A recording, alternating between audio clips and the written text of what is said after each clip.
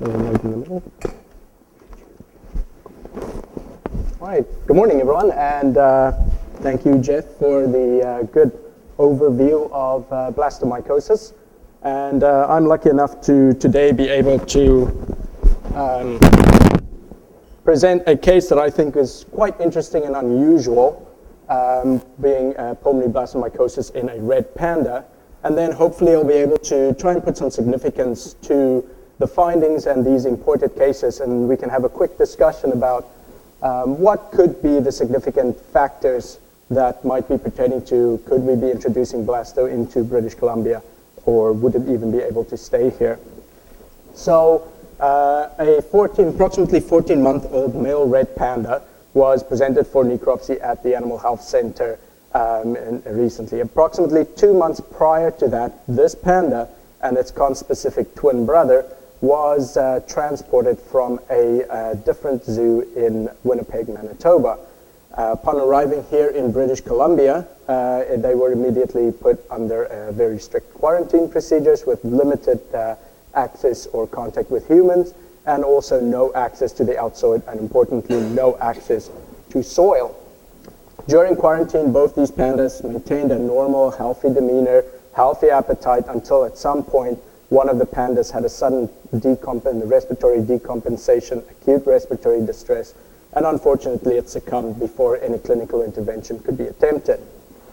And that panda was then submitted for a full post-mortem evaluation at our local provincial AVLD accredited diagnostic laboratory.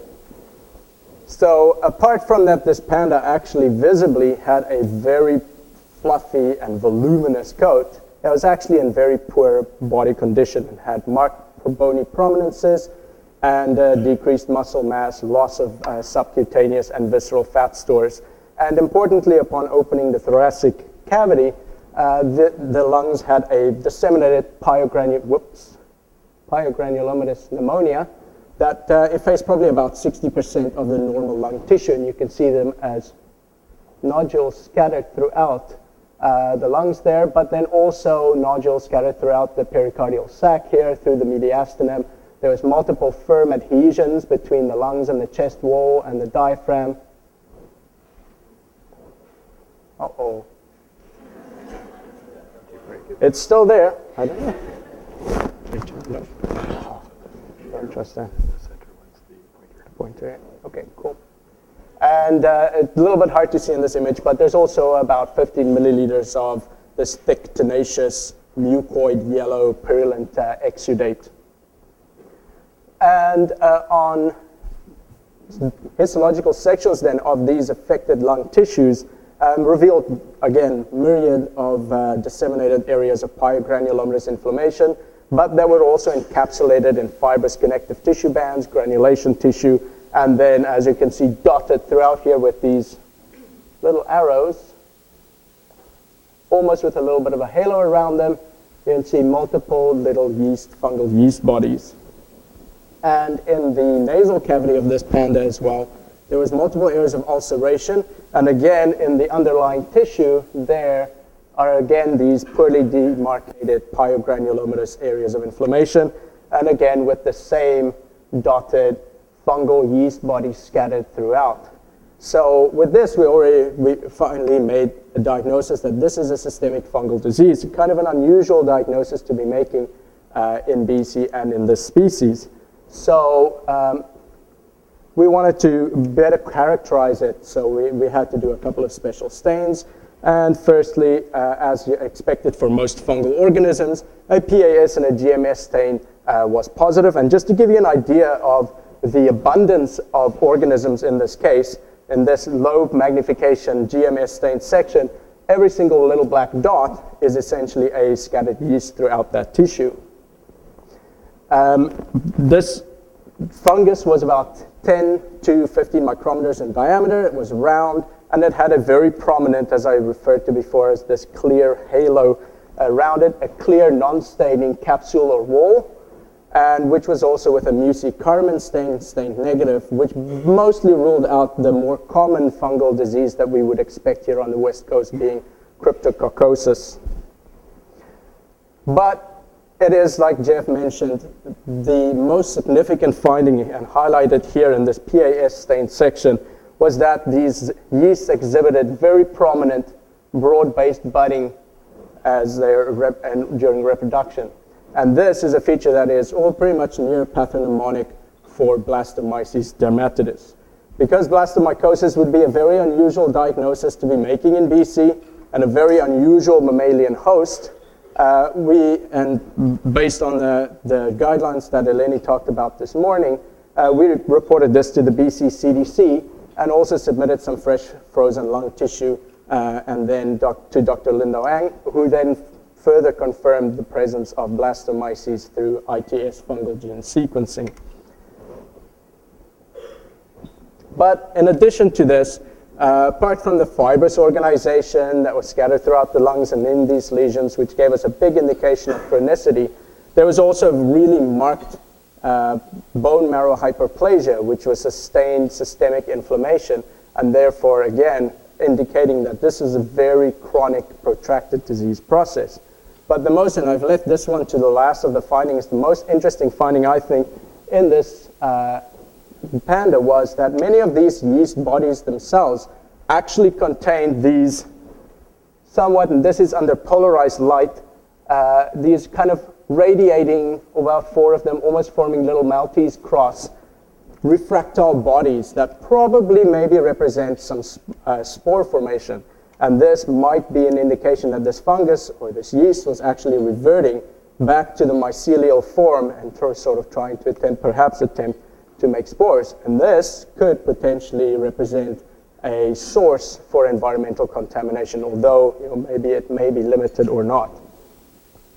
So in conclusion, we confirmed all the histological features, and so was consistent with the case of pulmonary blastomycosis, and that the lesions that were present both in the lungs or restricted to the lungs and to the nasal cavity only was consistent with infection through inhalation, which we heard from Jeff is usually the most common route of infection, and with the skin sort of manifestations usually being more an extra pulmonary manifestation rather than a primary inoculation. The extensive involvement of the lung, more than 60% of it almost being effaced, the massive fibrous connective tissue in there, as well as the accompanying bone marrow hyperplasia and the poor body condition, again led to a conclusion that this was a very chronic disease process.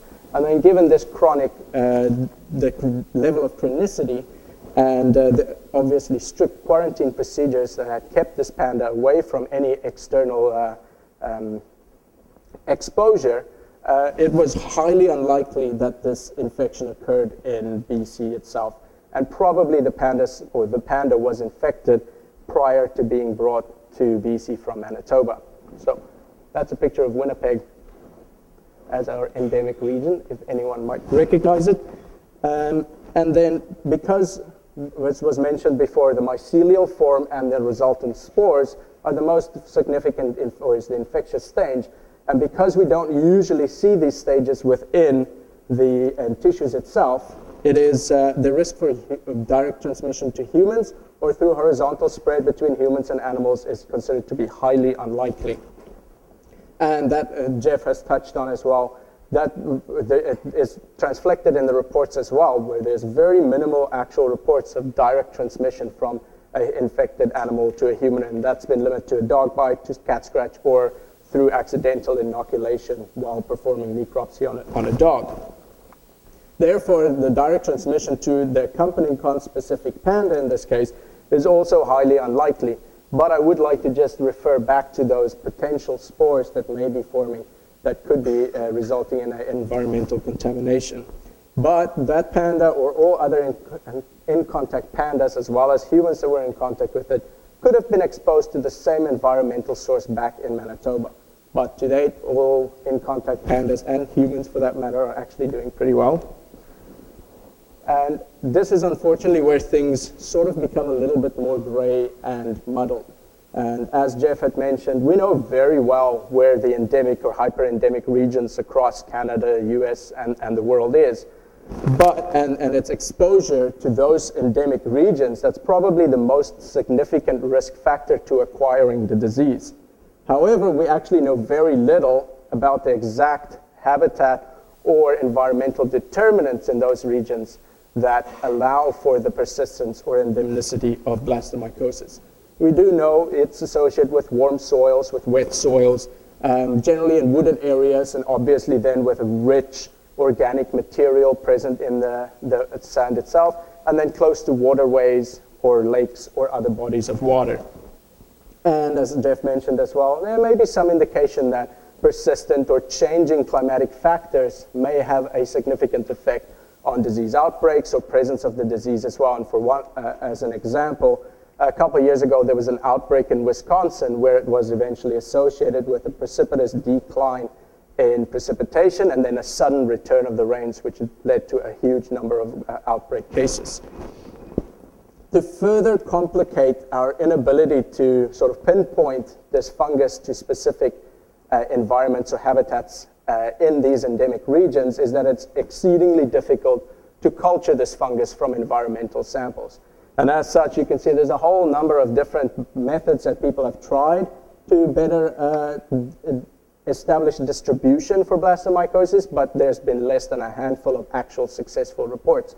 And if we can't isolate exactly where the fungus could be in the environment, it still makes it quite difficult to identify what the exact risk exposures could be, whether it be from an outside occupation or through swimming in specific water, or even, if it's in the soil, how deep is it in the soil? How deep do you need to dig down to be able to get infected?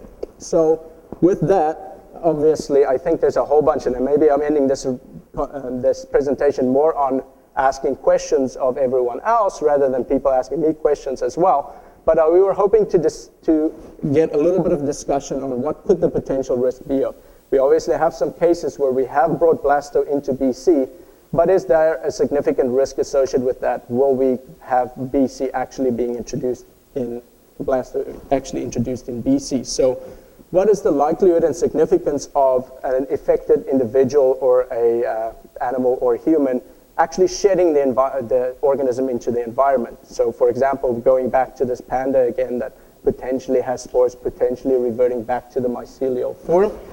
And if it is actually able to produce spores that go into the environment, what's the chance of the spores actually surviving? So what's the abiotic or biotic factors that may make it possible for this fungus to survive, propagate, or establish endemicity in a new area?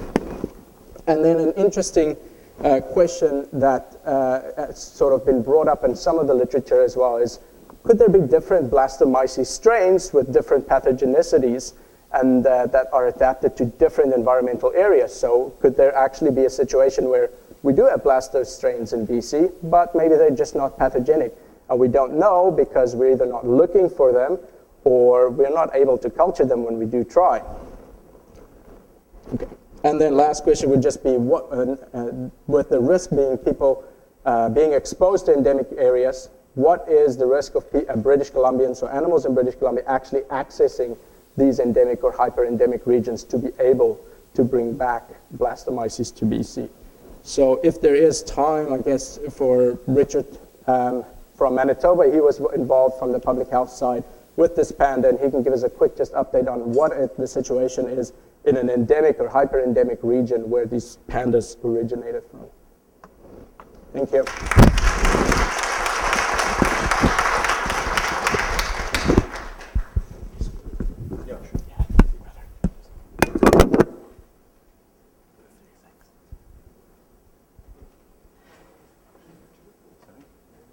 Yes, I've only got 4 slides.